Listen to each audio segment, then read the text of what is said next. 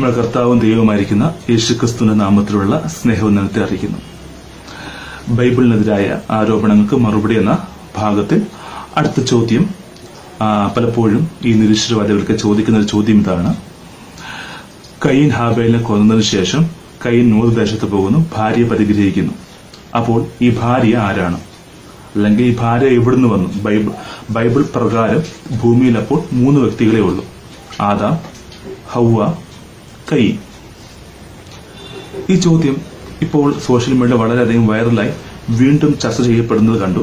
ഇതിന് പലപ്പോഴായിട്ട് ഉത്തരം കൊടുത്തിട്ടുള്ളതാണ് എങ്കിലും ഫേസ്ബുക്ക് പേജായ ബൈബിൾ ഗീക്സിൽ കൂടി വീണ്ടും ഈ ഒരു ബൈബിളിന് ആരോപണങ്ങൾക്കെതിരായ മറുപടി എന്ന സീരീസിൽ ഈ ചോദ്യം ഉൾപ്പെടുത്തി സംസാരിക്കാൻ ആഗ്രഹിച്ചു. അങ്ങനെയാണ് നിങ്ങളുടെ മുമ്പിൽ ആയിരിക്കുന്നത്. ഇവിടെ നമ്മൾ ശ്രദ്ധിക്കേണ്ട കാര്യം, ഞാൻ 2 രീതിയിൽ മറുപടി പറയാൻ ആഗ്രഹിക്കുന്നു: യുക്തി കൊണ്ടും ബൈബിൾ വാക്യം കൊണ്ടും. യുക്തിപൂർവം ചിന്തിക്കുമ്പോൾ കയീൻ ഹാബേലിനെ കൊന്നു. അതിനുശേഷം ഒരു മകൻ ജനിക്കുന്നതായിട്ട് എഴുതിയിട്ടുണ്ട്. ആദാം ഹൗവമാർക്ക്. ആരാണ്? ശേത്ത്. ഉൽപ്പത്തി പുസ്തകം 5-ാം അധ്യായം 3 തൊട്ട് താഴോട്ട് വായിക്കുമ്പോൾ ശേത്ത് ജനിക്കുമ്പോൾ ആദാമിന് 130 വയസ്സായിരുന്നു എന്ന് കാണാൻ സാധിക്കും. അപ്പോൾ ശ്രദ്ധിക്കണം, ശേത്ത് ജനിച്ചപ്പോൾ ആദാമിന് 130 വയസ്സ്. ശേത്ത് എപ്പോഴാണ് ജനിക്കുന്നത്? കയീൻ ഹാബേലിനെ കൊന്നതിനു ശേഷം. അങ്ങനെയാണെങ്കിൽ കയീനും ഹാബേലിനും ഏകദേശം എത്ര പ്രായം കാണും? ഒരു 100-നോ 120-നോ അടുത്ത് പ്രായം കാണും. മനസ്സിലാവുന്നു? കയീനും ഹാബേലിനും 100-നും 120-നും അടുത്ത് പ്രായം കാണും. കാരണം ദൈവം ആദാമിനെ ഹവയെ പൂർണ്ണ മനുഷ്യരായിട്ടാണ് സൃഷ്ടിക്കുന്നത്. എന്നിട്ട് നിങ്ങൾ സന്താന പുഷ്ടിയുള്ളവരെ പെരുകി ഭൂമിയിൽ നിറവിൻ എന്ന് അനുഗ്രഹിക്കുകയും ചെയ്തു. അതിനുശേഷമാണ് ആദാം തന്റെ ഭാര്യയെ പരിഗ്രഹിക്കുന്നു, കയീൻ ജനിക്കുന്നു, ഹാബേൽ ജനിക്കുന്നു. അപ്പോൾ ഏകദേശം ഇത്ര വയസ്സ് പ്രായമുണ്ട്. ഇനി യുക്തി കൊണ്ട് ചിന്തിച്ചു നോക്ക്, ഈ 100 അല്ലെങ്കിൽ 120 വർഷം വേറെ ഒരു മകനോ മകളോ ആദാമിനും ഹവ്വയ്ക്കും ഉണ്ടായില്ല എന്ന് ബൈബിൾ പറയുന്നില്ല. പലപ്പോഴും ആളുകളുടെ തെറ്റിദ്ധാരണയാണ് 3 പേരെ ഉള്ളായിരുന്നത്. 3 പേരുടെ പേരേ പറയുന്നുള്ളൂ, 3 വ്യക്തികളുടെ പേരേ പറയുന്നുള്ളൂ എന്നത് യാഥാർത്ഥ്യമാണ്. മറ്റു ആൾക്കാർ, മറ്റു മക്കള് ഇല്ലായിരുന്നുവെന്ന് ഒരിടത്തും ബൈബിൾ പറയുന്നില്ല. നമ്മൾ അങ്ങനെ തെറ്റിദ്ധരിക്കുന്നതാണ്. അപ്പോൾ ഈ 100-120 വർഷത്തിനകം കുറഞ്ഞതൊരു 4 ജനറേഷനെങ്കിലും മക്കളുണ്ടായി കാണും. മക്കള്, അവരുടെ മക്കള്, അവരുടെ കൊച്ചുമക്കള്, പിന്നെ അടുത്തൊരു തലമുറയും കൂടെ ഉണ്ടാവാനുള്ള ടൈം പീരീഡ് ആ സമയത്തുണ്ട്. മനസ്സിലാവുന്നുണ്ടോ? ഇത് യുക്തി കൊണ്ടുള്ള മറുപടി. ഇനി അതിന് ബൈബിളിൽ തെളിവുണ്ടോ? ബൈബിൾ ഇഷ്ടംപോലെ തെളിവുണ്ട്. ഇനി അടുത്ത വാക്യം കൊണ്ടുള്ള മറുപടി. 1-ാമത്തെ വാക്യം, കയീൻ ഹാബേലിനെ കൊല്ലുന്ന ഭാഗത്ത് കൊന്നതിനു ശേഷം കയീനോട് ദൈവം സംസാരിക്കും. അപ്പോൾ കയീൻ പറഞ്ഞൊരു കാര്യമുണ്ട്. 4-ാം അധ്യായം 14-ാം വാക്യത്തില്, ഇതാ നീ ഇന്ന് എന്നെ ആട്ടിക്കളയുന്നു, ഞാൻ തിരുസന്നിധി വിട്ട് ഒളിച്ച് ഭൂമിയിൽ ഉഴന്നലയുന്നവനാകും, ആരെങ്കിലും എന്നെ കണ്ടാൽ എന്നെ കൊല്ലൂ എന്ന് പറഞ്ഞു. ആരെങ്കിലും എന്നെ കണ്ടാൽ എന്നെ കൊല്ലും. അപ്പൊ ഭൂമിയിൽ കയീനും ആദാമും ഹവ്വയുമല്ലാതെ മറ്റു മനുഷ്യരും ഉണ്ടായിരുന്നു വ്യക്തം. അവർ കയീനെ കണ്ടാൽ കയീനെ കൊല്ലുമെന്നും വ്യക്തം. നമ്മൾ അധികം ചിന്തിക്കേണ്ട ഒരു കാര്യം, ആരെങ്കിലും കയീനെ കണ്ടാൽ കയീനെ കൊല്ലണമെങ്കിൽ അതിന്റെ കാരണം എന്തായിരിക്കും? ഈ ഹാബേൽ അവരുടെയും കൂടെ സഹോദരനായിരിക്കണം. സഹോദരനെ കൊന്നിട്ട് രക്തപ്രതികാരം ചെയ്യുവാൻ ആ ഒരു സമയത്ത് അനുവാദമുണ്ടായിരുന്നു. പഴയ നിയമ കാലഘട്ടത്തിൽ അനുവാദമുണ്ടായിരുന്നു.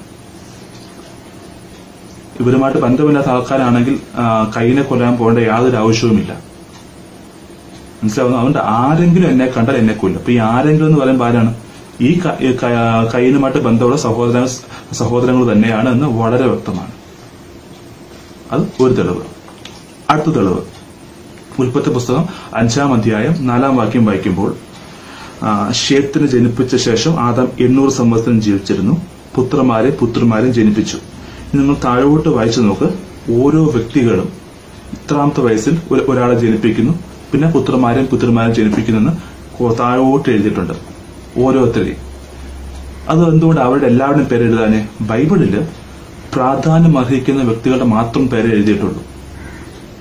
മോശ BC 1500-നോടടുത്ത് ഉൽപ്പത്തി പുസ്തകം എഴുതുമ്പോൾ ഈ സംഭവം ഏതാണ്ട് BC 4000 നടക്കുന്ന സംഭവമാണ്. അപ്പൊ മോശ അന്ന് നടന്ന ചരിത്രം ഒന്ന് ഷോർട്ടായിട്ട് റെക്കോർഡ് ചെയ്തെന്ന് മാത്രം. അപ്പൊ അതിൽ എല്ലാവരുടെയും പേര് എന്ത് ചെയ്തിട്ടില്ല, എഴുതിയിട്ടില്ല. ബാക്കി പുത്രന്മാരും മാത്രമേ പറഞ്ഞിട്ടുള്ളൂ. പ്രധാനപ്പെട്ട ആളുകളുടെ പേര് എഴുതി. അപ്പൊ പ്രധാനപ്പെട്ട ആളുകളുടെ പേര് എഴുതിയെന്ന് വെച്ചിട്ട് വേറെ ആരും ഇല്ലെന്നല്ല, ബാക്കി ആൾക്കാരും ഇവിടെ ഉണ്ടെന്ന് ബൈബിൾ വ്യക്തമായി നമ്മളിപ്പോ കണ്ടു കഴിഞ്ഞു. പുത്രന്മാരെന്ന് പറയുന്നുള്ളൂ. യഹൂദ ചരിത്രകാരൻ ജോസിഫസ് പറയുന്നത് അനേകം 30 കൂടുതൽ പുത്രന്മാർ തന്നെ ആദാമിനുണ്ടായിരുന്നിട്ട് അദ്ദേഹം പറയുന്നത് 26 പുത്രന്മാരുണ്ടായിരുന്നതായിട്ട് ജോസിഫസ് പറയുന്നു. അതിനും കൂടുതൽ കാണുമെന്ന് ഞാൻ പ്രതീക്ഷിക്കുന്നത്. കാരണം 930 വർഷമാണ് പുള്ളി ഭൂമി ജീവിച്ചിരുന്നത്.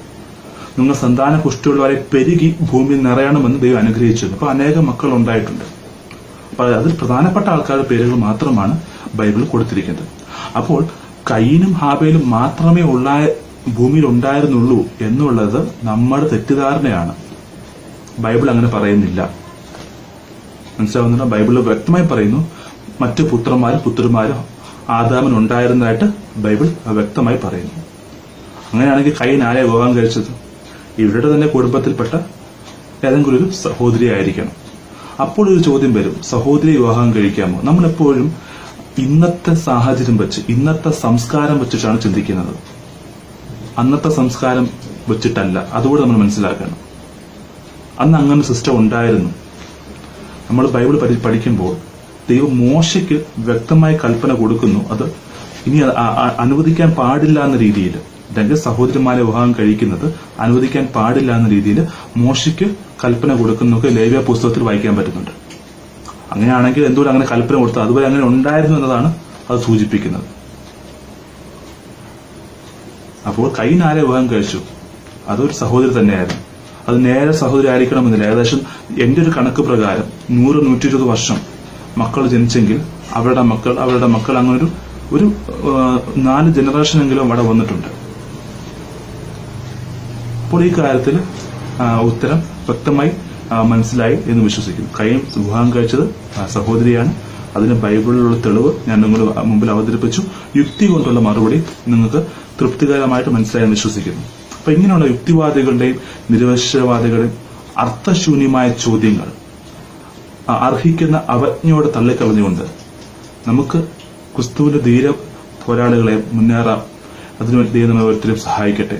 ബൈബിൾ മറ്റൊരു ഭാഗത്ത് പറയുന്നുണ്ട്, നിങ്ങളിലുള്ള പ്രത്യാശയെക്കുറിച്ച് ന്യായവാദം ചോദിക്കുന്ന ഏവനോടും സൗമ്യതയോടും സാവധാനതയോടെ മറുപടി പറയാൻ എപ്പോഴും തയ്യാറായിരിക്കണം. അതുകൊണ്ട് ഇങ്ങനെയുള്ള കാര്യങ്ങൾ നമ്മൾ അറിഞ്ഞിരിക്കുകയും അത് മറ്റുള്ളവരെ അറിയിക്കുകയും നമ്മൾ പഠിക്കുകയും മറ്റുള്ളവർക്ക് പറഞ്ഞു കൊടുക്കുകയും ചെയ്യണം. കാരണം ഇന്നത്തെ വളർന്നു വരുന്ന തലമുറ ആ തലമുറയെ ബൈബിൾ തെറ്റാണെന്നും ബൈബിൾ ശരിയല്ലെന്നും ശാസ്ത്രീയമായി തെറ്റാണ് എന്നൊക്കെ പറഞ്ഞ് പഠിപ്പിച്ച് തെറ്റിച്ചു കളയുന്ന ഒരു കൂട്ടം ഇന്ന് ഭൂമിയിലുണ്ട്. അപ്പൊ അതിൽ നിന്നൊക്കെ നമ്മൾ എന്ത് ചെയ്യണം? ഒഴിഞ്ഞിരിക്കണം. അവരെ അതിനെ ഓവർകം ചെയ്യണമെങ്കിൽ ഈ കാര്യങ്ങളൊക്കെ നമ്മൾ അറിഞ്ഞിരിക്കണം. നിങ്ങൾക്ക് ബൈബിൾ ഗീക്സ് എന്ന പേജിലൂടെ കടന്നു വന്നാൽ ഇങ്ങനെയുള്ള അനേക വീഡിയോസ്, ബൈബിൾ പഠനപരമായ വീഡിയോസ് കാണാൻ സാധിക്കും. ബൈബിൾ സയന്റിഫിക്കായിട്ട് ശാസ്ത്രീയമായി ശരിയാണ്. ഇനി അടുത്ത ദിവസങ്ങളിൽ ബൈബിൾ പറഞ്ഞിരിക്കുന്ന സംഭവങ്ങൾ അത് ചരിത്രമാണ്. അതിന് പിന്നീട് ഗവേഷകർ തെളിവുകൾ കണ്ടെത്തിയിട്ടുണ്ട്. അതിന്റെ വീഡിയോസാണ് അടുത്ത ദിവസങ്ങളിൽ വരുന്നത്. നിങ്ങൾ എവരെയും ആ വീഡിയോസ് കാണുവാനും ക്ഷണിക്കുന്നു. ബൈബിൾ ഗീക്സ് എന്ന പേജ് ലൈക്ക് ചെയ്യുക, അത് ഫോളോ ചെയ്യുക. നിങ്ങൾക്ക് അപ്ഡേറ്റ്സ് പെട്ടെന്ന് ലഭിക്കുവാൻ ഇടയായിത്തീരും. ദൈവം നമ്മെ ഓരോരുത്തരും അനുഗ്രഹിക്കുമാറാകട്ടെ. ആമേൻ.